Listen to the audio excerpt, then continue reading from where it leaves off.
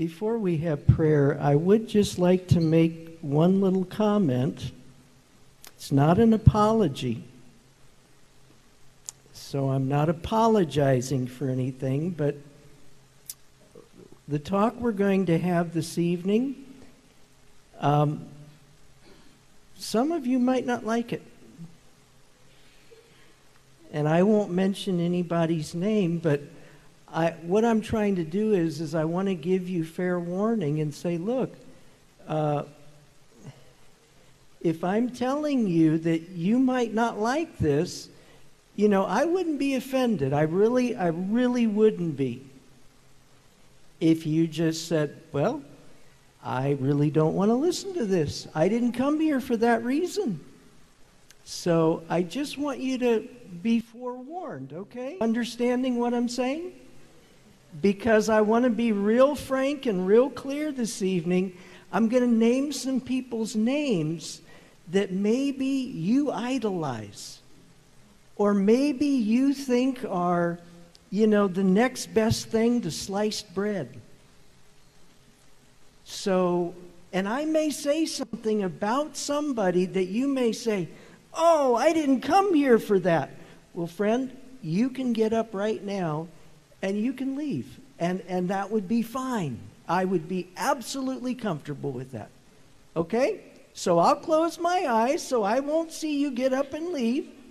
And I'll give you 3 seconds, and then I'm going to open my eyes, and then I'm going to go.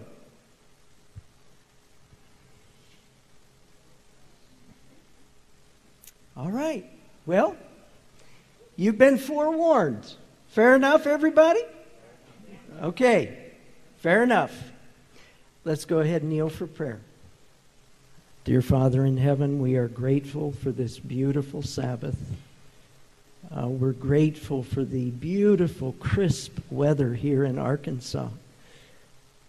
We're grateful for the rest that this Sabbath promises, not only physically, Lord, but spiritually as well.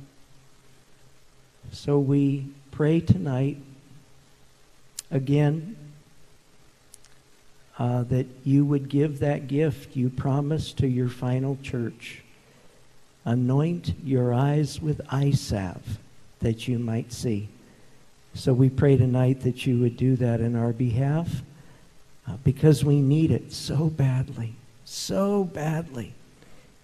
We need to see things clearly, Lord, so that we are on the right side. So we pray for the Holy Spirit to join us, to be in our midst this evening.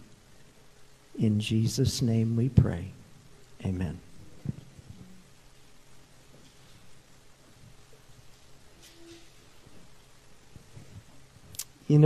As we enter the Sabbath, there's so many beautiful promises about rest. And I'd like to look at just a few. Exodus chapter 33 and verse 14. Exodus 33 and verse 14. When God told Moses, as they headed to the promised land, the Lord said in verse 14 of Exodus 33, he said, my presence shall go with thee, and I will give thee rest. So that wonderful promise, rest. Rest of mind. It's not just physical, it's also spiritual rest, to be at peace inside. Another one in Psalms chapter 116 and verse 7. Psalms 116 and verse 7. The Bible says, return unto thy rest, O my soul, for the Lord hath dealt bountifully with thee. And what is that statement from Ellen White? She says, we have nothing to fear for the future, except we forget the way the Lord has led us in the past and his teachings in our past history. So let's remember the great things that God has done. The great things God has done in the past in taking care of us. We have nothing to fear for the future. Finally, the promise in Matthew chapter 10. Matthew chapter 10.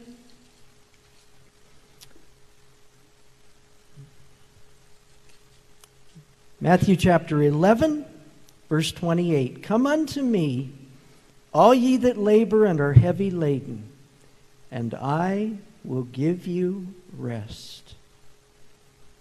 Take my yoke upon you, learn of me, for I am meek and lowly in heart, and ye shall find rest unto your souls. For my yoke is easy, and my burden is light.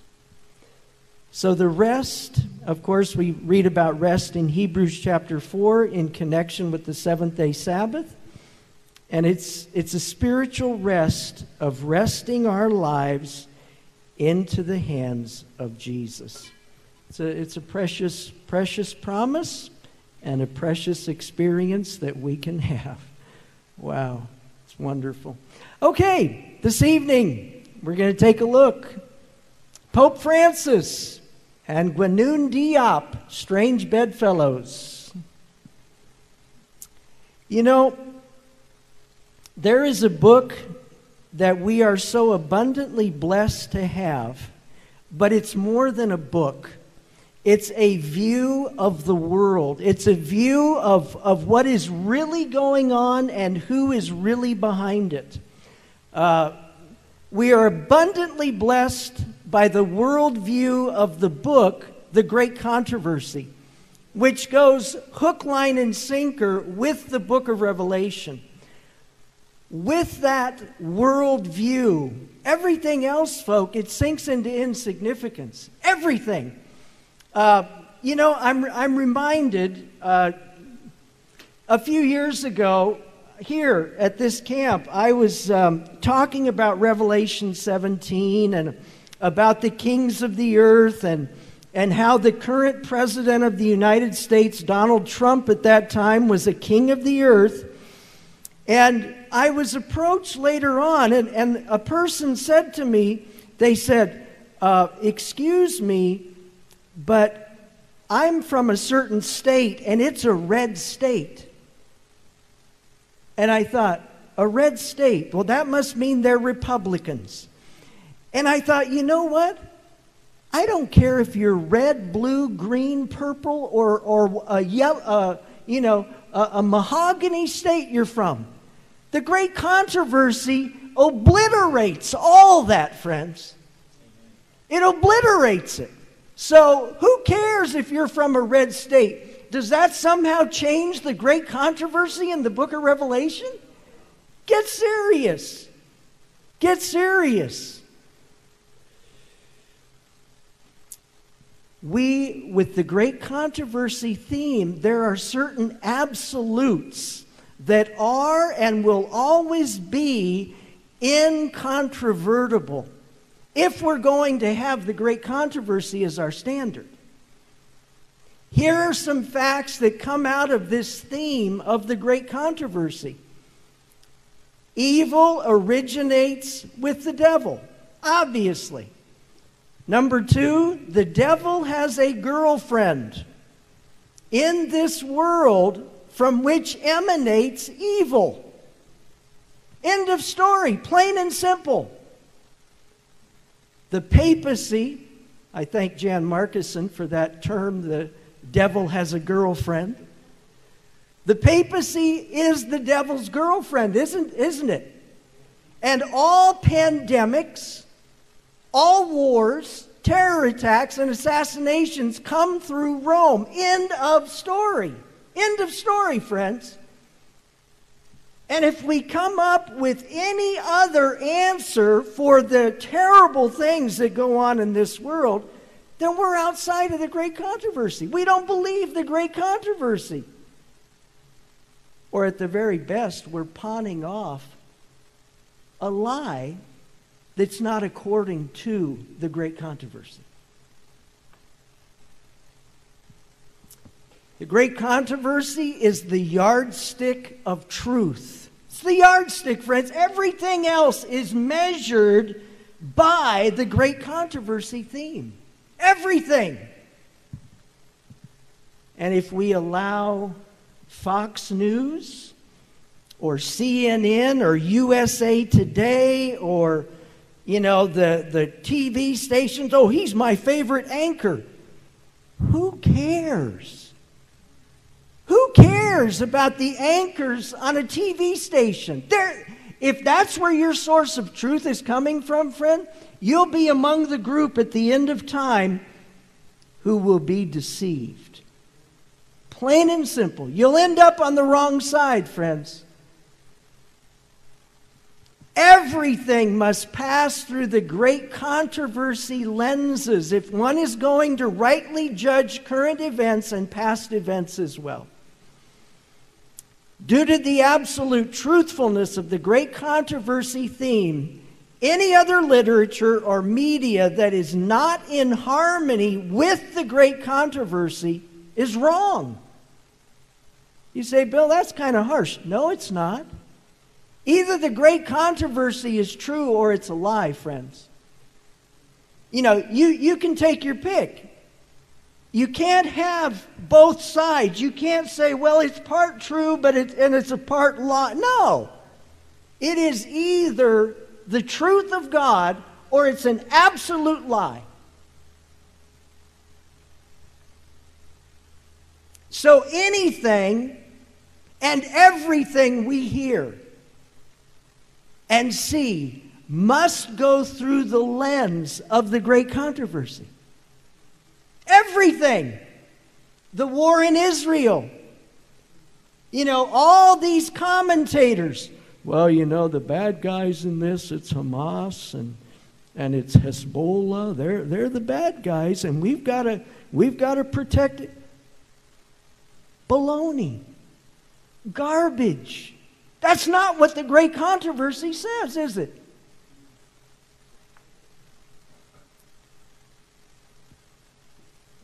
So anything that's not in harmony with the great controversy is wrong, it's a lie, or at best, it's a half-truth, which is worse than the first two. Because a half-truth, you can deceive people with that. Because a half-truth is ultimately a lie. The barometer is the yardstick for determining the truthfulness of all ideas and all propositions. Now, we noticed this morning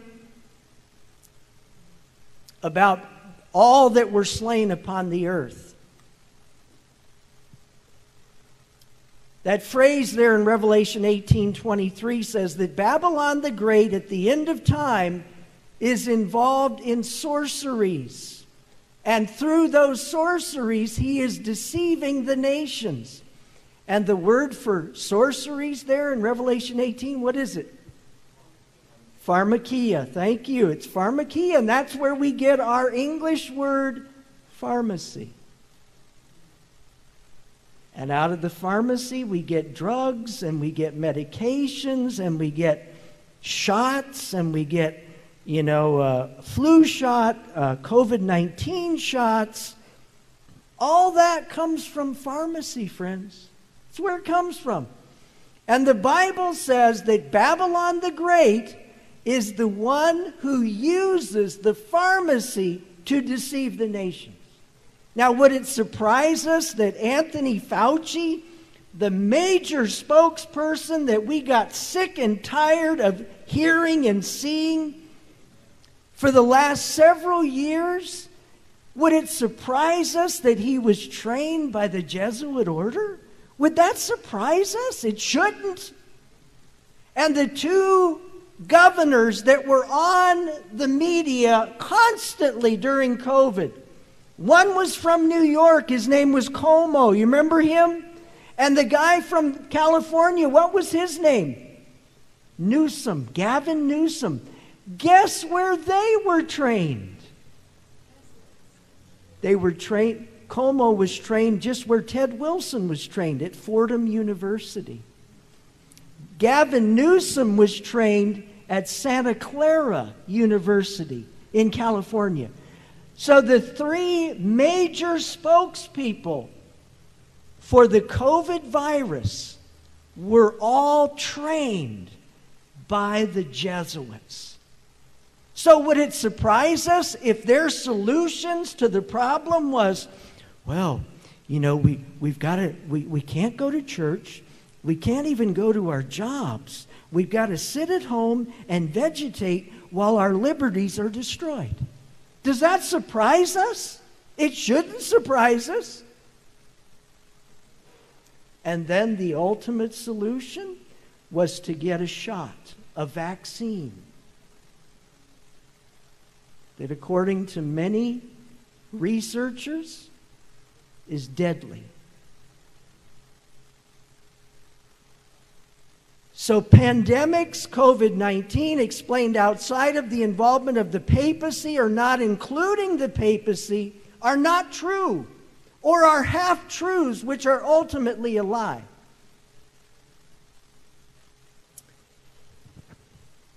Now, right as soon as the COVID-19 situation started, 3ABN put out a booklet. It was on COVID-19. It's about this thick. I don't know if you've seen it. I saw it. And so I was very interested. I thought, well, you know, 3ABN says that they preach the undiluted three angels' messages. Well, great. I'm going to go in there and I'm going to see how they're going to take the great controversy theme and they're going to take Revelation 18 and they're going to show that the papacy was behind COVID-19. So I open my little booklet and I start reading it. And it says, you know, this is a fulfillment of Matthew chapter 24, and COVID-19, according to research scholars, originated in China. And, you know, these are some of the statistics about people who are getting the virus. And I went through the entire booklet. And friend, there wasn't a single thing in there that you could disagree with. The only problem was they left out the rest of the story. They never once in that document said, and the people behind it is Babylon the Great. So the great controversy theme was blown to the wind. Friends, that was a lie. So I got out my pen and paper and I had my little book, COVID-19, the rest of the story. And I put it in an envelope and I said, Dear Danny and Yvonne, I read with keen relish your little booklet on COVID-19, but how disappointed I was because you failed to tell the rest of the story. And, of course, I heard right away back from Danny and Yvonne Shelton and said, you know, Brother Hughes, you're right. Friend, I sent that 5 or 6, this is 23. I sent it 3 years ago. I've never heard a peep from them. So chalk up another attempt to try to engage Seventh-day Adventists in discussion about something that was destroying the world. And what do I get in return? A cold shoulder. Because 3ABN, they're a big shot. And I'm just a little peon.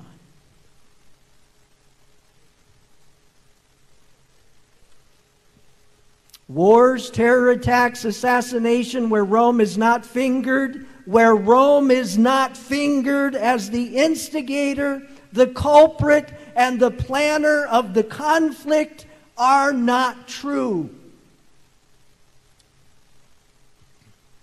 About 3 Sabbaths ago now, I got home from church, and I thought, I think I'm going to watch a Bible movie.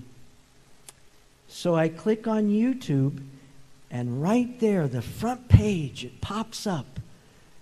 Doug Batchelor with Pastor Ross talks about the war in Israel with Hamas. And I said to myself, no, I don't want to watch that. I don't want to watch that. So I click through and I look for a little Bible movie. And there was nothing really that I wanted to watch. So I go back to the main page, and up pops Pastor Doug Batchelor on Hamas and Israel. And I said, no, I don't want to watch that. I don't want to watch that. So I went down, and it was supper time, so my wife and my son and I had dinner. And I went back upstairs, and this little voice kept saying, watch it, watch it. And I kept saying, no, no, no, I don't want to watch it. I don't want to listen to what he said. I don't want to. Well, finally, I turned back on the YouTube and I said, okay. So I clicked on Israel-Hamas battle, war. Doug Batchelor and John Ross. And it's on the YouTube. You can go back and watch it yourself. Folk, everything that Doug Batchelor said and Pastor Ross said in that video, there was nothing in it that you could say, oh, that's not right. But it's what they didn't say that infuriated me. Because there was no great controversy theme. The only time Pope Francis was mentioned in their discussion was Doug Batchelor said, well, so many world leaders are have their attention drawn to what's going on in Israel. And he said, even Pope Francis has been praying for peace.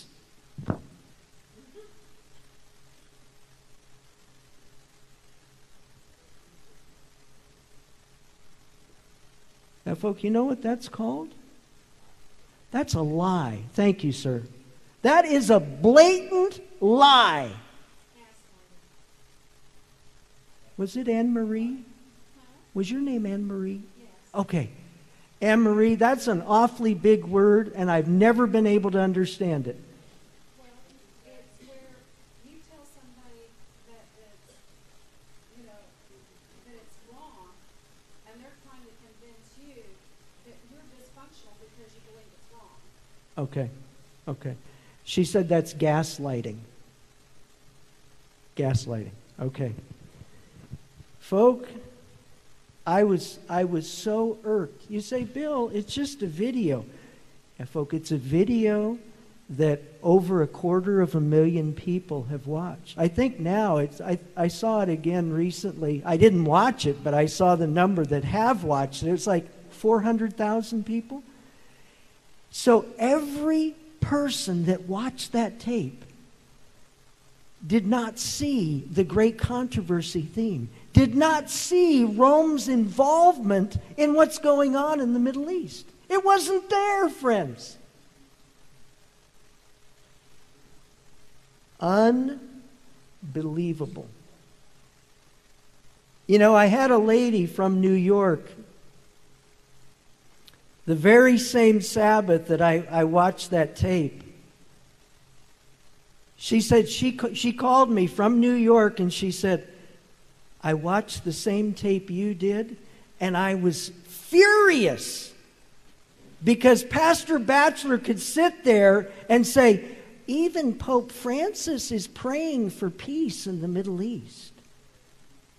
She said, I was livid. Because where was the great controversy there? Where was the fact that as to who Rome is in this world? Where was it? It wasn't there, friends. She said she almost called me Saturday evening. But then she went to bed. She said, I was so restless, I tossed and turned half the night because I was so disgusted with what I heard. And she said, the next morning I got up and I was about to pick up the phone.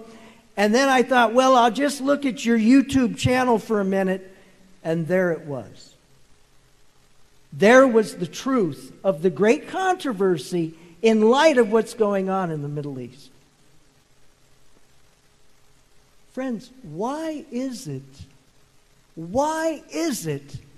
that these three ABNs, Doug Batchelors, why will they not tell the truth? Why? Tell me why. Papacy owns them. You know, folk, has 3ABN ever done anything good for a lot of people? They have. They have. Doug Batchelor has. You know, am I up here saying, you know, we're going to throw the baby out with the bathwater because of what they're doing in these times of crisis in the world? Everything else goes. Friend, I'm not saying that. Yes, in the past, they've done some good things. But friends, does what happened 10 years ago, does that impact and say, oh, well, you know, we can just overlook the tremendous blunder that they made in this crisis? No, we can't, friends. We've got to have our eye salve anointing our eyes so we can see, friends. This is unbelievable. Unbelievable. Here's the Fox News statement. Pope Francis has encouraged all faithful Christians to fast and pray for peace in the Middle East on Friday, October 27, as the war between Israel and Hamas enters its third week. And in an October 24 letter to the diocese, which contains parishes in Israel, Palestine, Jordan, and Cyprus, Cardinal Pizzaballa, the Latin Patriarch of Jerusalem, echoed those calls. And you know what I say to that? That's a lie, and it's a deception, and Doug Batchelor is promoting the same thing. Oh, Pope Francis said we need to pray for peace in the Middle East. What does that make you think of the guy? He's a good guy. He's a friend of the inhabitants of this world. Is he, friends? God help us. I want to go back with a little bit of history this evening. Who is Pope Francis? Where was he before he became the Pope? Where was he? He was the Jesuit provincial of Argentina. Now, a Jesuit provincial,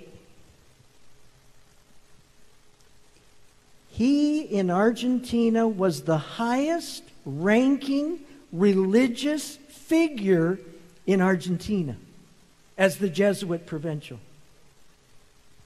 And friends, in a Catholic country like Argentina, the Jesuit provincial would be God.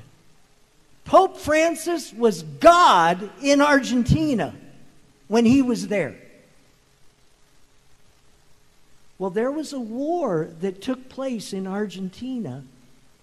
It was called the Dirty War. It happened from 1976 to 1983. Listen to what happened.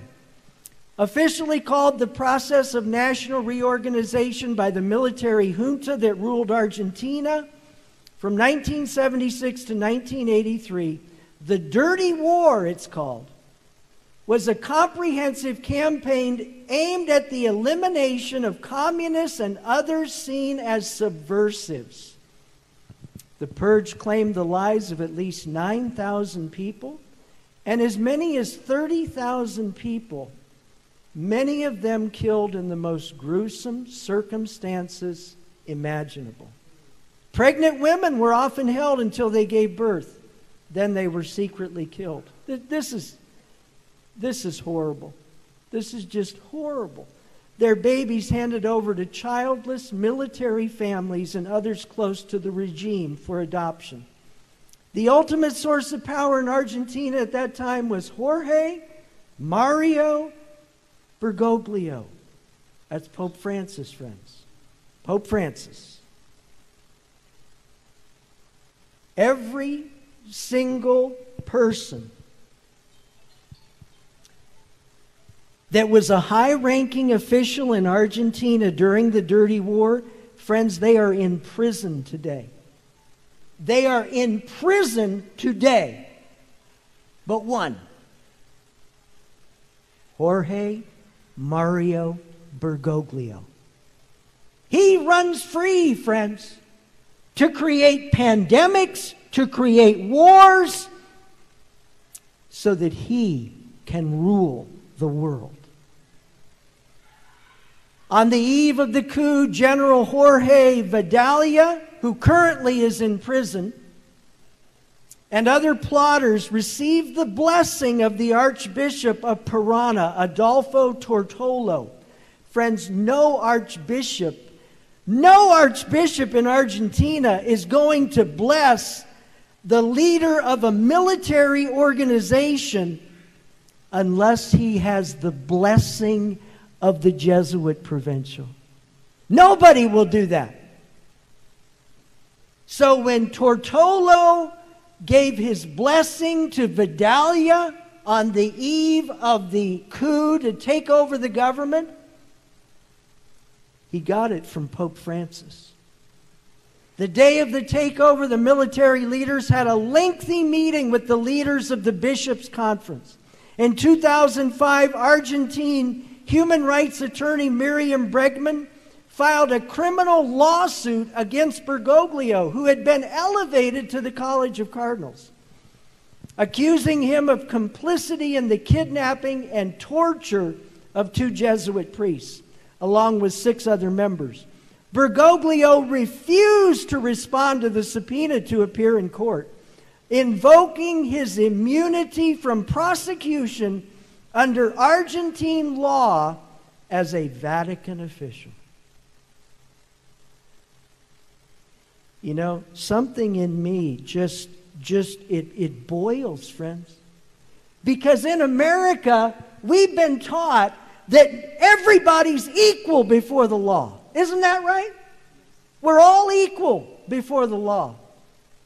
But in Argentina, all Bergoglio had to say was, I'm a Vatican official. I'm not going to appear in court. I can kill you. I can maim you. I can do whatever I want. But I'm not going to go into court. Now, there's something really wrong with that picture. Really wrong with that picture.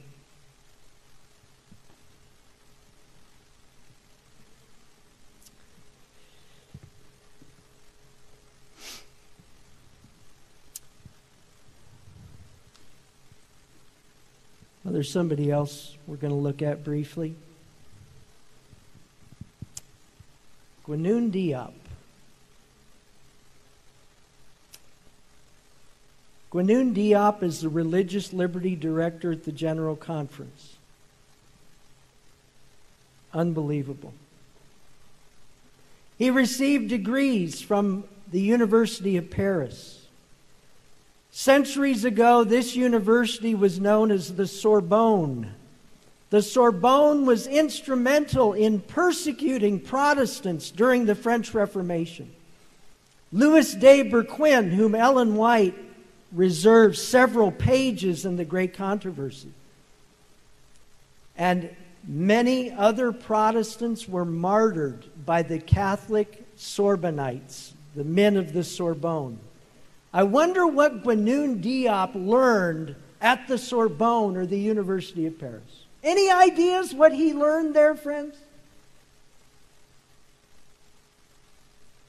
He learned about Christian unity, ecumenism, and the punishment of everyone who won't go along with that program. That's what he learned, friends. Now, according to Advent Messenger, and I've got to say I deeply appreciate the work that Andy Roman is doing at Advent Messenger.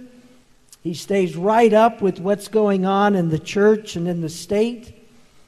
Andy wrote this recently. At the recent Interfaith G20 Summit, Diop spoke about the United Nations, Judaism, Christianity, which means Catholicism, Islam, the Eastern religions, reincarnation, nirvana, and other principles that he said were all connected to peace. Peace? Are you kidding me?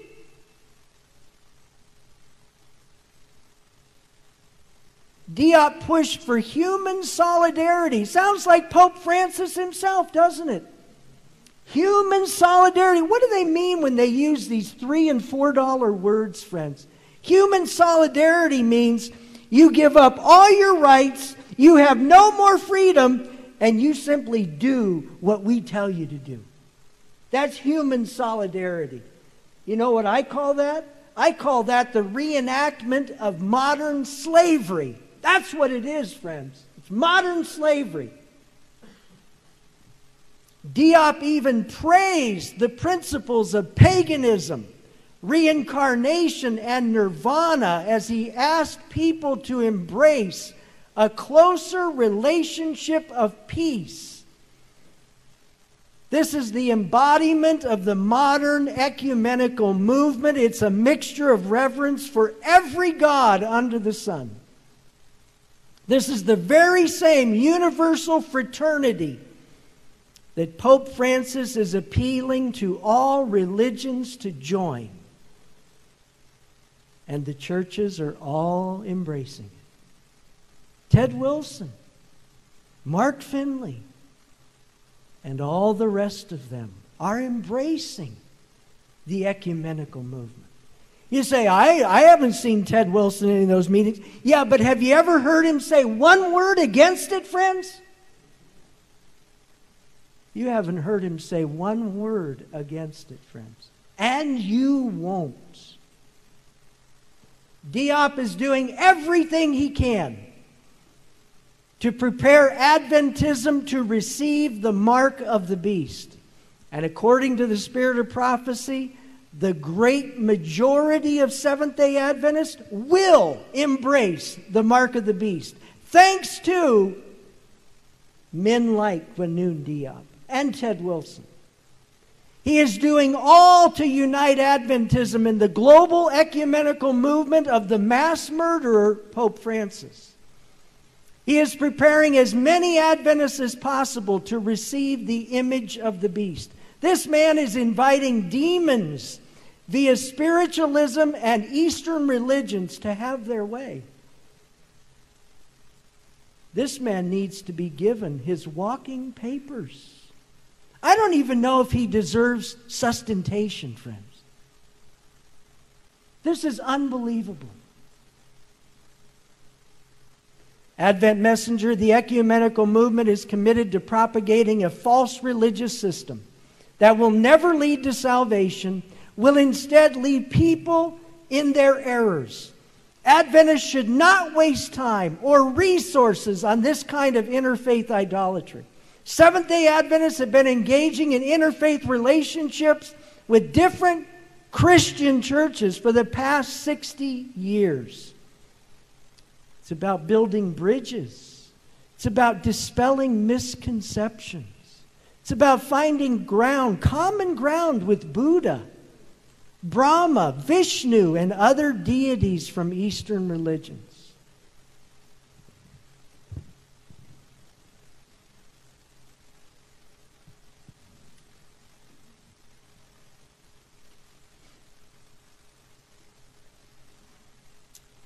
Do we support that, friends?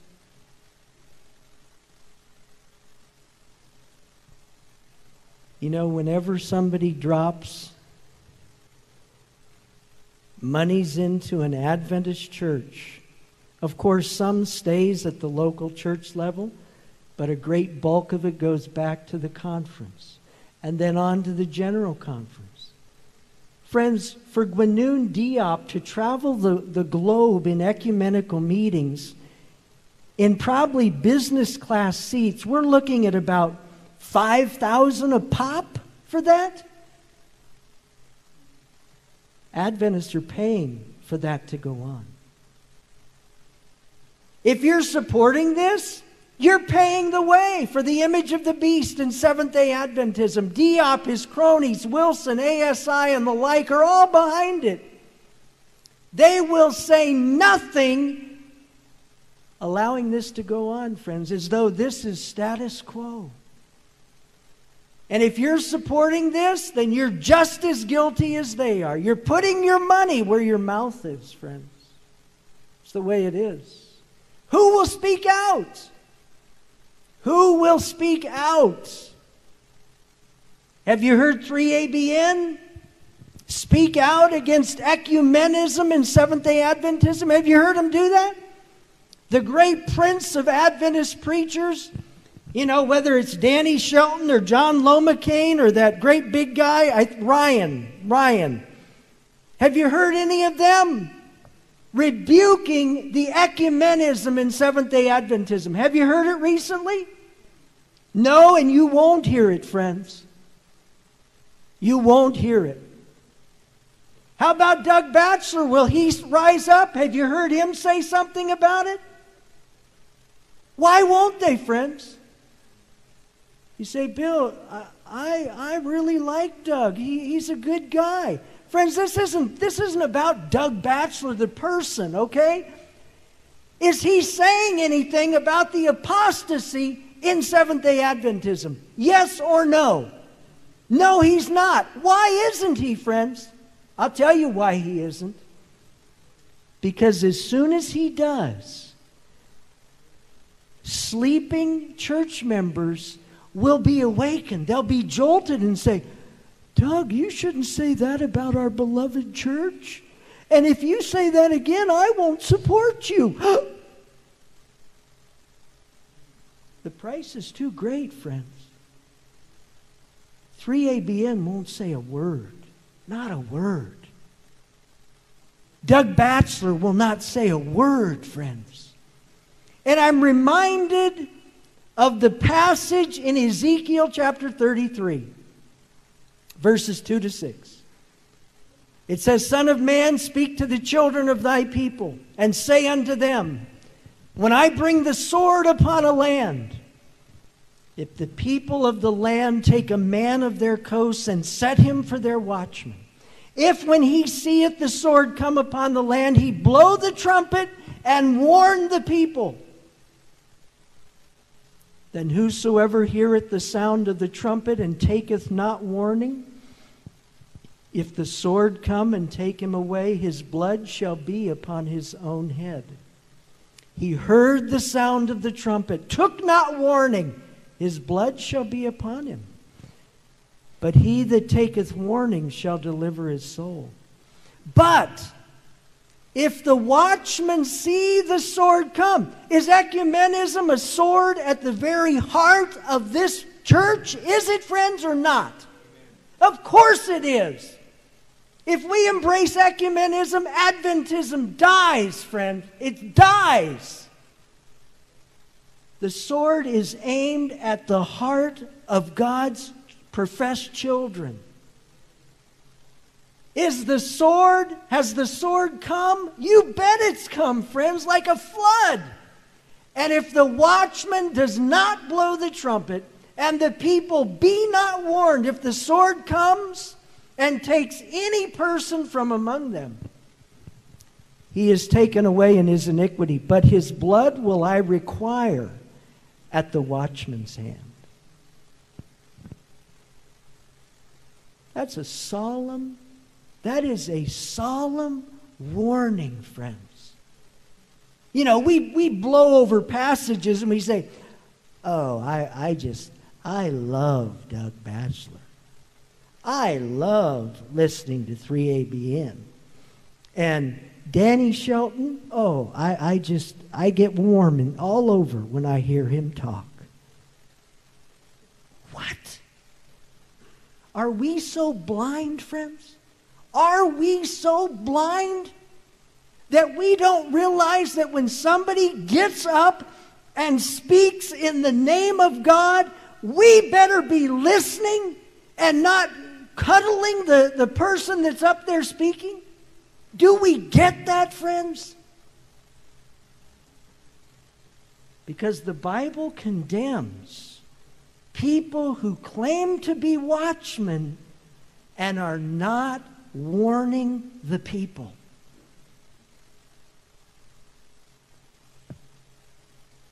Uh-oh.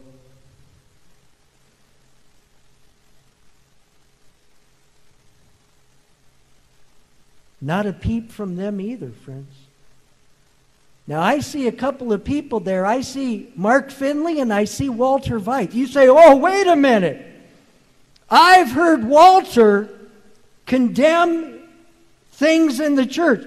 Yeah, but has he ever called somebody by name and said, that man needs to go? Has he done that, friends? Friends, wickedness is so rampant amongst us as a people today. It is so rampant, friends. If we don't hit the nail on the head, if we don't hit it on the head, friends, we're finished. We're finished. Mark Finley wouldn't dare say anything. You say, but you know, Walter, he has pointed out the sins, some of the sins in the church. Yeah, and while he has done some of that, friends, he's also told us as a people, get your glue gun, squirt it into the pew, and sit there and don't move. You heard him say that, didn't you? And so did I. He also has told us that the place where you put your money is in the denomination. So there can be all these sins, but you still support it? Really? Really? Somebody comes along and you think, when I became a Seventh-day Adventist, I thought Seventh-day Adventists were promoting Rolls Royces, friends. Rolls Royces, the top of the line. But over the years, I realized that in the denomination, they were no longer selling Rolls Royces. You know what they were selling? They were selling Volkswagens. So when I found out they were selling Volkswagens, do you think I'm going to support the making of Volkswagens? If you are, friends, and you're satisfied with that, God bless you. But I won't put a penny into a conference till ever again, because I don't support Volkswagens. I back Rolls Royces. Ezekiel chapter 9. And we've got one more slide. 2 slides to go. I want you to think about this passage as we read it together. Ezekiel chapter 9, verses 3 through 7. And I want you to tell me the distinction between those who receive God's seal of approval and those who receive God's frown. I want you to figure out as we read this passage, what's the difference? Okay, here we go. The glory of the God of Israel was gone up from the cherub, whereupon he was to the threshold of the house. He called to the man clothed with linen, which had the writer's inkhorn by his side. And the Lord said to him, go through the midst of the city, through the midst of Jerusalem. You say, well, Bill, this doesn't have anything to do with us. It's talking about Jerusalem over in the Middle East. No, it's not. Because Fifth Testimonies, pages 210 to 225, Ellen White says this applies to God's church at the end of time. That's what she says, friend. Go back and read it for yourself. Jerusalem in this passage is the church.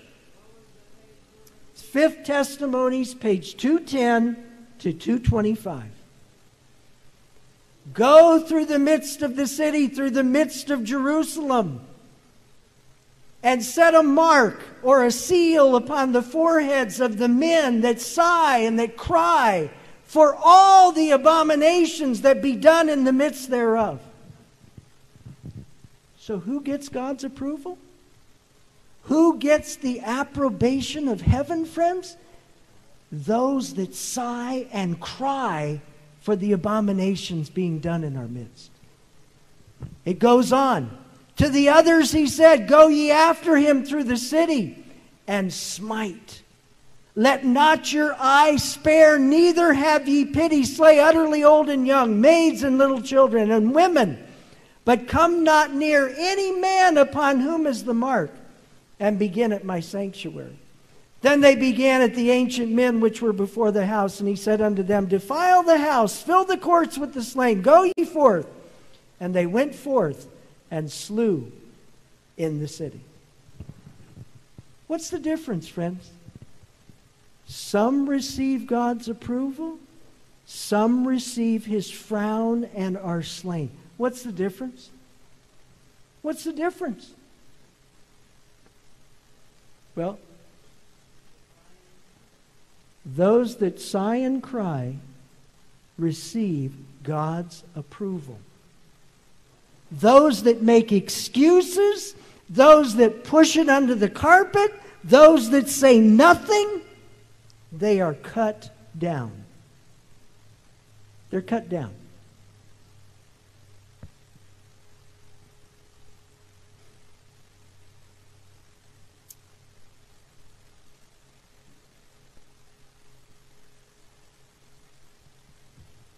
I'm thankful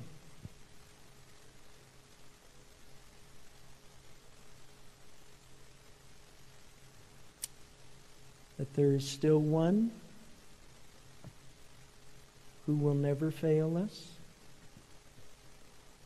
There's one in whom we can always trust. And he is the one who said, all power is given unto me in heaven and earth. Go ye therefore and teach all nations, baptizing them in the name of the Father, the Son, and the Holy Ghost. Teaching them to observe all things whatsoever I have commanded you. And lo, I am with you always, even unto the end of the world. I'm thankful tonight, folks, that promise has lost none of its luster, none of its power. Jesus said, I'm with you always, even to the end of the world. Praise the Lord. Praise the Lord. We can trust him. His word is true. The great controversy theme gives us light in this dark world in which we live. And I pray God to strengthen each one of us to stand in defense of what is true and right. Let's pray.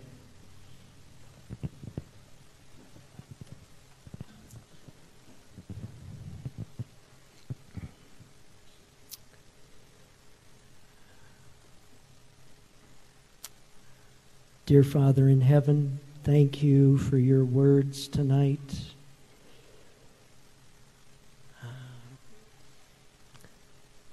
Please forgive us for accepting deceptions and lies so easy because they come from a smooth-talking minister. Forgive us for forgetting that we're in a war. We're in a great controversy. Thank you for that precious gift that you've given to us.